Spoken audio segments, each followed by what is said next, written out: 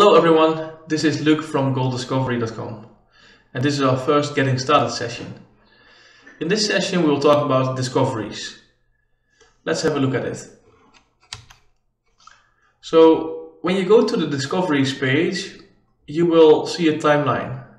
This timeline starts in 1950 and right now ends in 2022.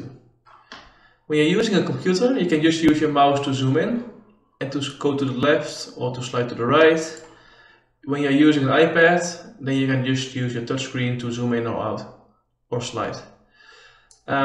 You can see that in 2022 there are no discoveries yet. Even though I guess some discoveries have been made, it takes a couple of months to really know whether or not a discovery is real and has the potential to become a mine. And that's why we wait until we come to that point. It's not a guarantee that one of these discoveries will become a mine, but they have the right attributes to make it work. Let's just have a look at the different discoveries. So I'm sliding through 2018 and 17 and 16 right now, and you see all these different discoveries pop up. So now let's have a look at a specific one. Here you see Mariana Resources. In 2015 they made a discovery called Hot Maiden.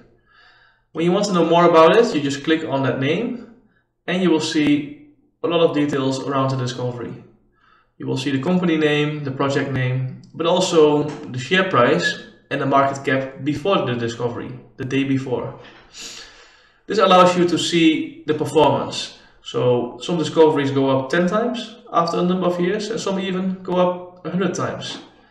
In the case of Hot Maiden, the company went up 10 times from the discovery all the way to the sale to Sandstorm.